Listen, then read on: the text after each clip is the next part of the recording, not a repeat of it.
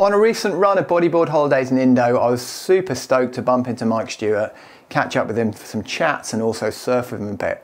An epic nugget of information that came out of those conversations and surfing with him was to see that he'd changed his riding technique on some waves with regards to his outside hand position.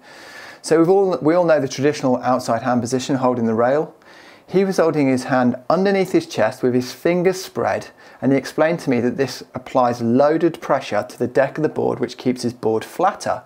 That's one benefit. The second benefit, as he explained to me, was that it keeps his shoulder in, therefore on tight barrels as they pitch over, then there's less chance of the barrel hitting his shoulder, which enables him to escape more tubes than perhaps he would do in the traditional technique.